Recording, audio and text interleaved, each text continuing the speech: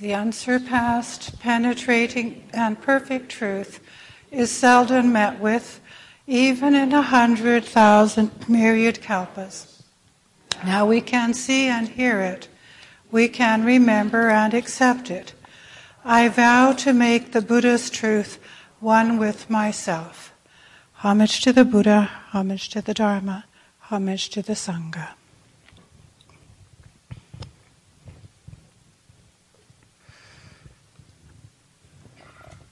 When the king, named Universal Enfolder, heard the Buddha's teaching, he rejoiced as he never had before. He made a great lion's roar in the presence of the assembly, speaking in verse. Now in the presence of the entire assembly, I bring forth bodhicitta for the sake of all sentient beings. I vow to involve myself in samsara countless times, to bring great boons to living beings until the end of the future. I shall cultivate all the Bodhisattva's deeds to save living beings from their sufferings. From this moment on, if I break my vow and become greedy, miserly, or resentful, I shall be deceiving the Buddhas in the 10 directions. From today, until the day I realize enlightenment, I shall always follow the Buddhas in cultivating pure conduct. I shall observe the pure precepts and commit no misdeeds. I shall not cherish the idea of realizing Buddhahood in haste, but until the end of the future shall benefit all living beings and adorn and purify incalculable, inconceivable Buddha lands. When the king, who was by then Manjusri Bodhisattva, had spoken this verse, the 6 kinds of quakes shook billions of Buddha lands in the 10 directions. Musical instruments sounded in the air, and flowers of the coral tree rained down, all because the king's vow was sincere. These verses are from our litany of Manjusri Bodhisattva, which we've taken from the Maharatnakutta Sutra, which is a scripture that is a compilation of excerpts from many Mahayana Buddhist sutras. This one specifically from the Sutra of the prediction of Manjusri's attainment of Buddhahood. Manjusri means gentle glory or sweet splendor. Or when translated from the Chinese, it means wonderful auspiciousness, sometimes called the wonderful fortunate one. Not always what you might associate with wisdom, but he is indeed the Bodhisattva of supreme wisdom, also known as the trainer of Bodhisattvas. He is regarded as the foremost of all Bodhisattvas in assisting the present Buddha Dharma, and therefore is also called the Dharma Prince of the Buddha's realm. In Japanese, he's called Manju. In Chinese, Wenshu Pusa or Wenshu Shili. And in Korean, Munsusari. I hope that's the right pronunciation. He is also known as Manju Gosha, which means the soft or gentle-voiced Lord. Again, Manjusri appears in the triad of the 3 precious bodhisattvas, along with Avalokiteshvara and Samantabhadra, because great wisdom and great compassion and great practice, great love, all have to go together. They work in harmony with each other. You can't have one successfully without the other, and this is always very important to remember when we're talking about these bodhisattvas. Without wisdom, compassion becomes foolish. And without compassion, wisdom becomes cold and hard. They have to flow together.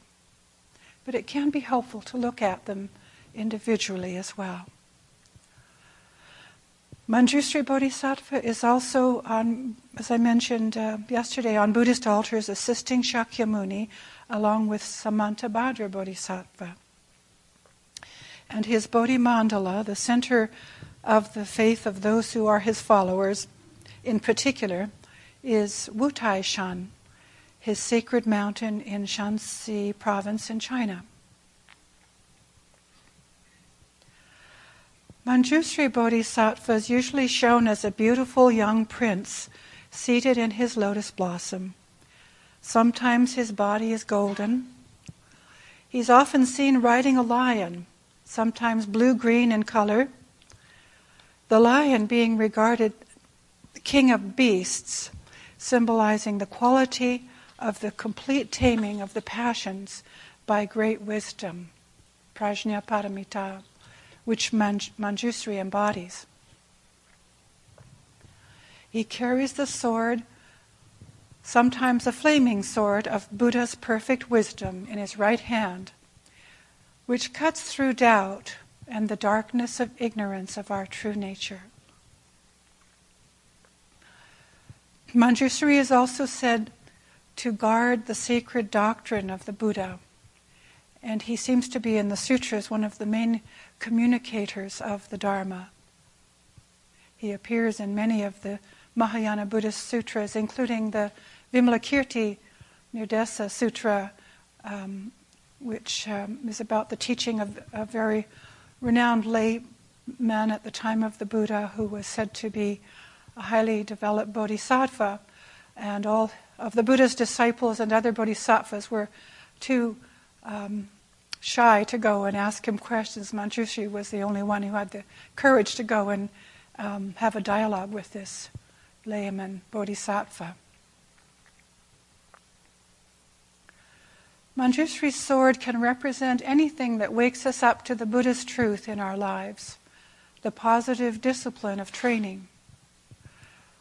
As you know, perhaps in the Chan and Zen Buddhist traditions, it was and still is customary in some temples for a disciplinarian monk, or as we call them, an instructor, to carry a kyosak, which represents the sword of Buddha's wisdom, carrying it around the meditation hall during sitting periods to help keep the meditators awake and ease their tensions, is the idea. This monk is supposed to be a representative of Manjusri Bodhisattva in the hall. And when the person concerned has that attitude of mind and has developed his or her training to that point, it could be very helpful. However, Reverend Master Jiyu, as you know, stopped this practice of using the kyosak here many, many years ago and felt it wasn't necessary anymore, partly because people were a little afraid of it in our culture. And so we had to learn to ease the tensions that arose in meditation ourselves and arouse the heart of Manjusri within our own meditation practice. To me, Manjusri's sword has particularly represented the way in which meditation practice works. As we sit, by not trying to think and not trying not to think, by loosening our identity with emotions, sensations, desires, etc., all that arises,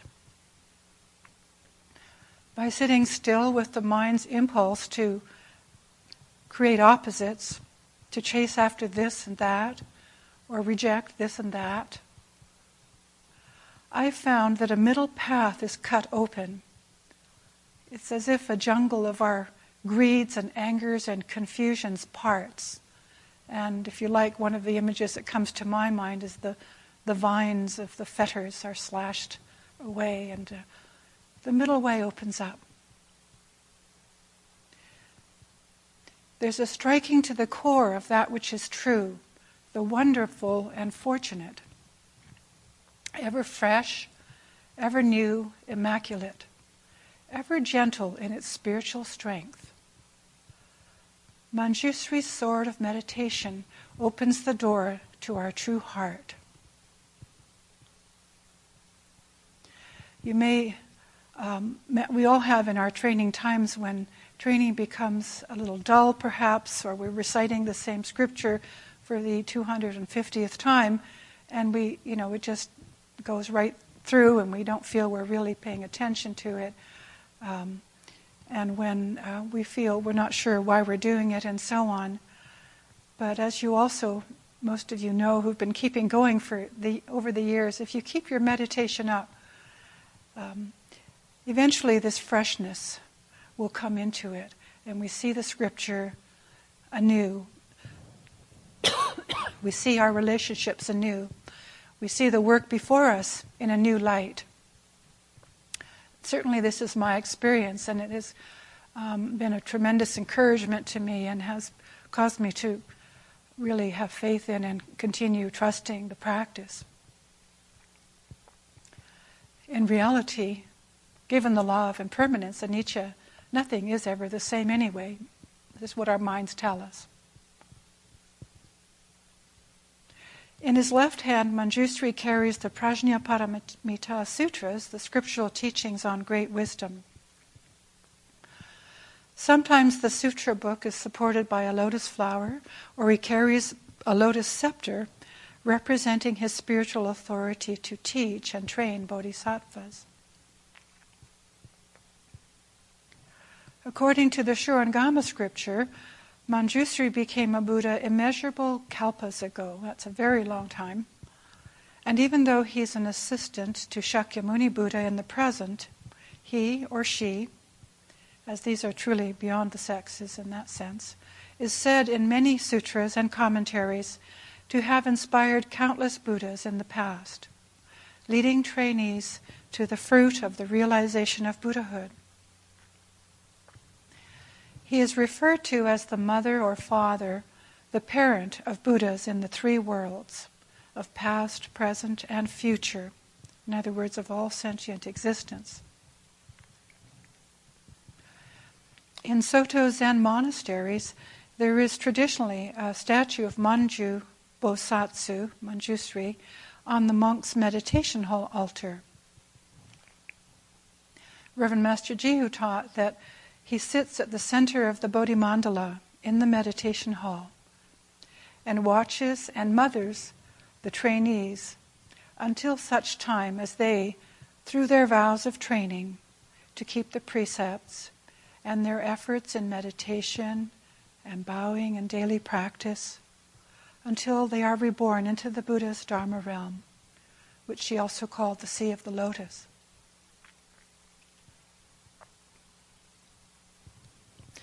In this form, the Bodhisattva appears as a simple monk sitting very still in meditation on a wild and somewhat crazed-looking beast. The beast is pacified, yet is looking up at the monk out of one eye, or the corner of an eye, with an interesting expression of both friendliness and sometimes almost adoration as I see it, at the same time also a hint of mischief, revealing its unpredictable nature. This image also has been a great inspiration to me at times when I really needed it.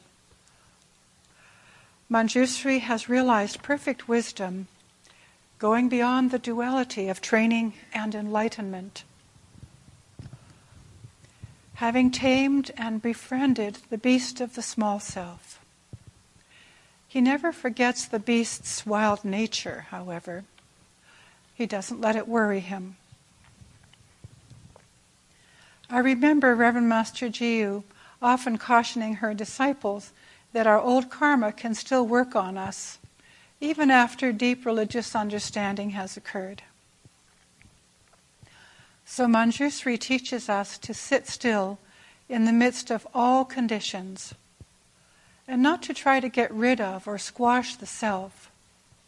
He doesn't have a choke chain on the beast, but to also not get caught up in its demands and respecting it as a friend, perhaps who keeps us on our toes in practice and ultimately helps us in walking the Noble Eightfold Path. Keeps us humble, always practicing humility and gentle mindfulness. This is my understanding.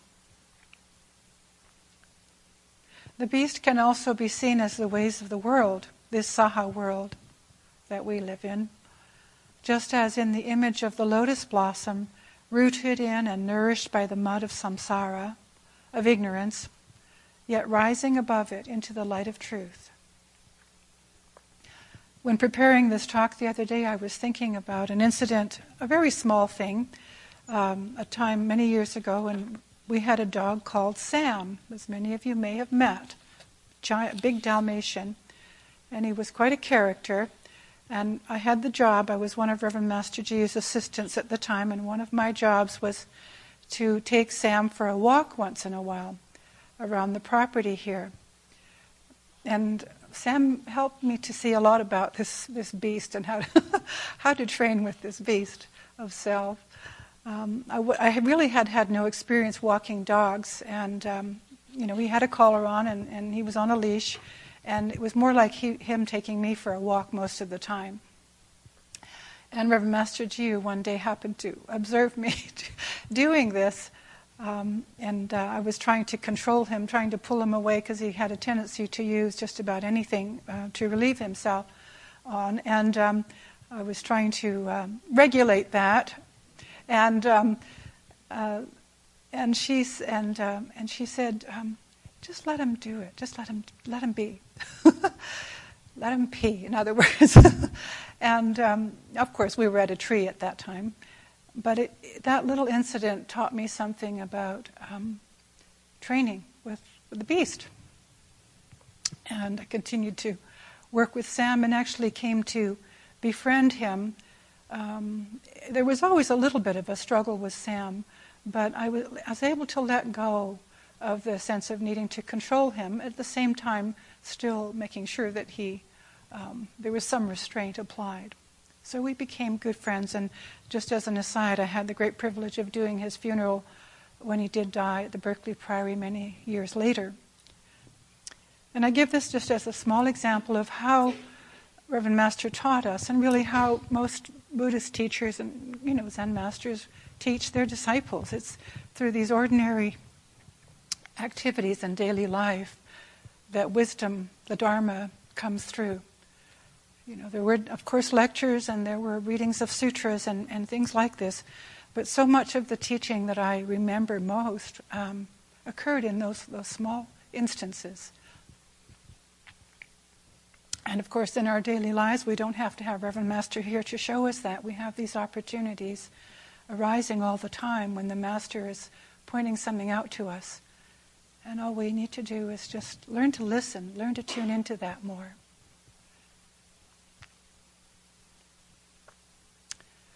Going back to Manjusri's iconography, I'm told again that in Japanese scrolls, just for your interest, Manju is also sometimes depicted, as is Samantabhadra, as a woman, actually, not a young woman, in ordinary guise, sitting on a garden seat in the shape of a beast. Again, emphasizing the aspect of being the mother or parent of Buddhas. I thought that was interesting.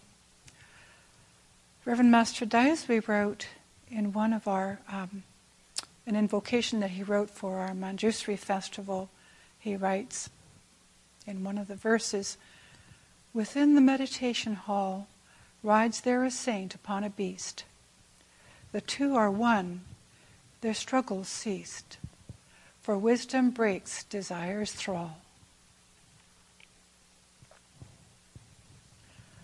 Of the four elements, Manjusri is particularly associated with space. He shows us how to train as unsui, which is a Japanese term used for Zen Buddhist trainees, meaning clouds and water. As clouds and water move through earth and sky, not clinging to anything and not pushing anything away, so as trainees we travel the path, cultivating the courage and the willingness to go on, always going on, always becoming Buddha. The heart of Manjusri rises above and beyond all opposites, going beyond dualities as well as the experience of unity. knowing that there is nothing in reality to cling to or to push away.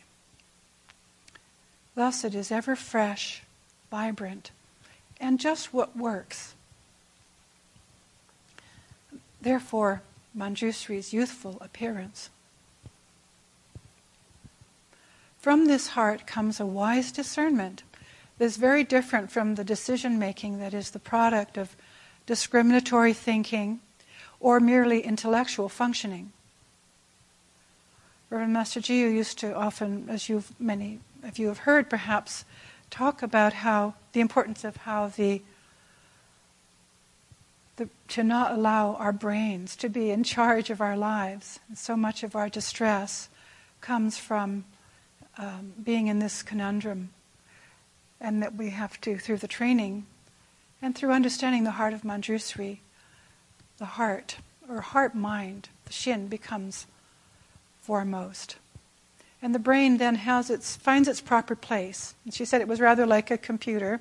You can make good use of it, turn it on when you need it, and it'll give you some information, it'll organize things for you and help you out when you need it. But if you have it run your life, it just wreaks havoc. And you're just constantly confused and distressed. I've found that more often than not, this heart does speak in a soft voice. Sometimes called the still small voice, prompting us gently away from our harmful habit energies towards what is good and what really works in my experience. I remember a few significant occasions in my training. These things always stand out in hindsight. When I was feeling distressed and perhaps inclined to do something daft or reacting simply from a habitual impulse, that gentle voice prompted me just to sit still a little longer.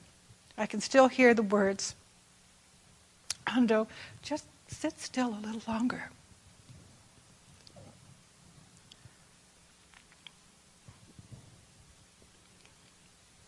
One is always deeply grateful for our training at such times. And I bow to Manjusri Bodhisattva for his guidance. Thankfully, I paid attention, and in fact we've all paid attention to that at times, or we wouldn't be here today practicing together. And although the situations in which we have to do that are not easy, we're pointed to a place where we're no longer so caught up in the suffering. Great blessing. Thus we learn to live in the world as if in the sky, just as the lotus blossom is not wetted by the water that surrounds it, as our mealtime ending blessing says. I'd like to quote from one of Reverend Master Jiyu's invocations that she wrote for the Manjusri festival, which happens to be one of my all-time favorites. You who holds the sword of wisdom, true and bright, you who holds the book within our earthly sight, you pierce the deepest recesses of our minds, so that peace from doubt we all may safely find. You whose golden body is seen in azure skies, wearing 5-jeweled crown around blue lotus wreath, upon whose head great Aksobhaya sits, that's one of the Buddhas, gently softening wisdom to cut through our distress. Hail to thee, the trainer of Bodhisattvas. Hail to thee, the parent of many Buddhas. Thy wisdom doth teach us that we are truly free. There is liberation from all samsara's grief.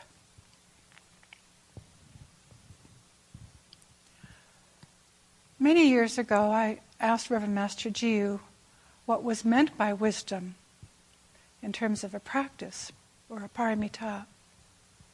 And she answered, it is the understanding that comes when there's a meeting with and knowing of the eternal, the truth of that which is, through practice.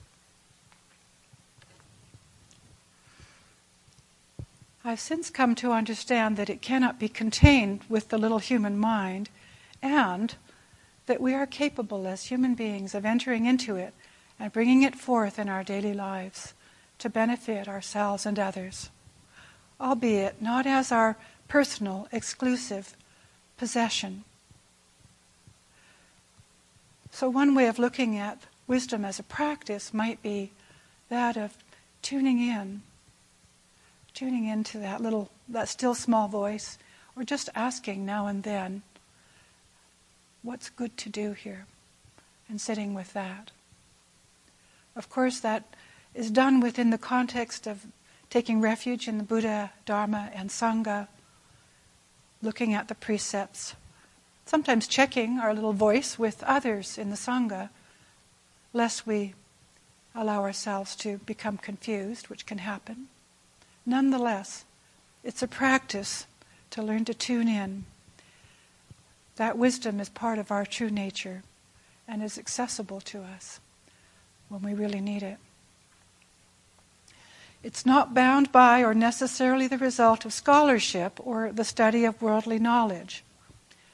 Yet it does not stand against it and may make use of it in the service of the Buddha Dharma. I recently read a teaching on the 8 states in which it is, a Buddhist teaching on the 8 states in which it is difficult for beings to see a Buddha. 8 states of being or living or mind, in which it's difficult for us to see a Buddha or to practice the Buddha Dharma. One of them being the world in which one is constantly being entertained, which I thought was interesting, sounded a lot to me like our culture to some extent, where there's so much ability to become entertained and seeking of entertainment. And another one of these 8 states in which it's difficult for beings to practice is the world in which there is knowledge and competence. And I found that last one particularly interesting. Now, of course, we all deeply appreciate it when people are knowledgeable in their jobs. When the surgeon knows how to do the operation well and he's paying attention. Competency we deeply appreciate and we're grateful for. The person who can come and fix our computer when we're trying desperately to finish a Dharma talk, or competence and knowledge are appreciated. But what this refers to is when that becomes foremost, when these qualities are considered foremost or all that matters, and that is the goal. One can really see the suffering of that world, and I certainly have experienced it myself, where clinging to knowing and being good at everything can deaden the flow of compassion and wisdom. And certainly speaks to my perfectionistic tendencies. It's a good reminder. We have this aspect of our Western culture in particular of having to know and having to understand. And once we know, once we've got it down, everything's going to be fine. And Manjusri points us to letting go of even knowledge, making use of worldly knowledge, but not being stuck with it. So there's this flow through all of it. Using when it's good to use, letting go when it's not necessary any longer. It's not the goal of training. I remember Reverend Master Jiu, when talking about bodhisattva activity, used to say that to the Buddhas and Bodhisattvas, this world of samsara is a beautiful playground. Some of you have probably heard her say this. This always sounded lovely to me, but it didn't make much sense at first, to be honest. It always disturbed me a little. However, over the years I've come to understand more of its meaning, and now a little of its deep meaning. Using this metaphor, she taught, the bodhisattvas, knowing for certain where their true home is, sitting within their lotus blossoms, are able to freely descend through the hollow stalk of the lotus to play in the mud of samsara, wherein are to be found beings that need help. they have a great advantage over those with whom they work and are not troubled by the seeming reality of what ordinary people call the sufferings of life. Now that's inspiring, isn't it? And as I understand it, they go back up the stalks when they need to also, going in and out, there being a cyclic flow to the practice. We have to enjoy the lotus for ourselves also, something that Reverend Master Jiu used to point out to me.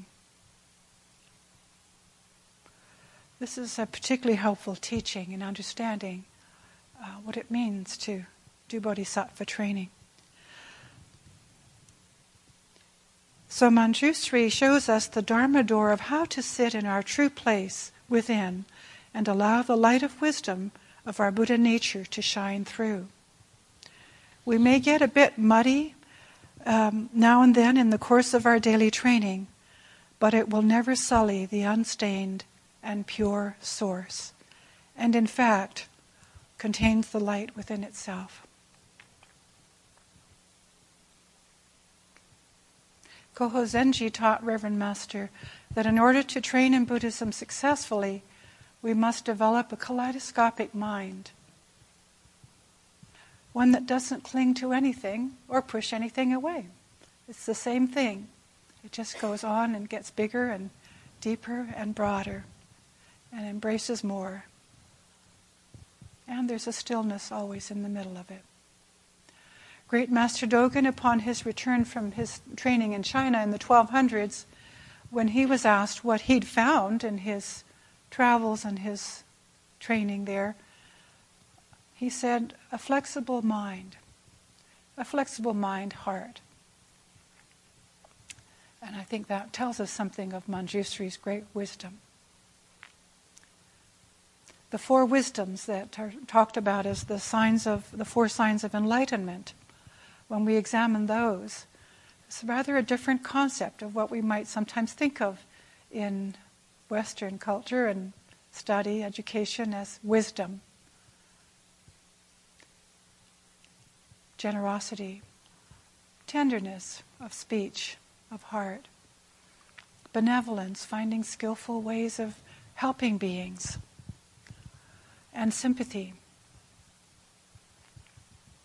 This is how wisdom expresses itself in our daily lives and in our interactions with others.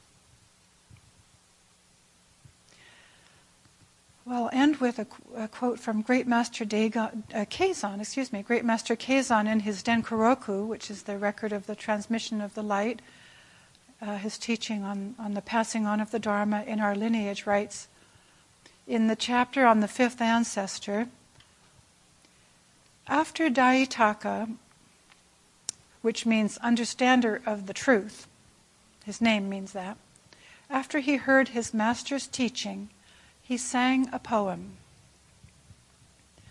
Lofty mountain of 7 treasures, from whence constantly gush out the plentiful waters of wisdom, changing into the real taste of truth.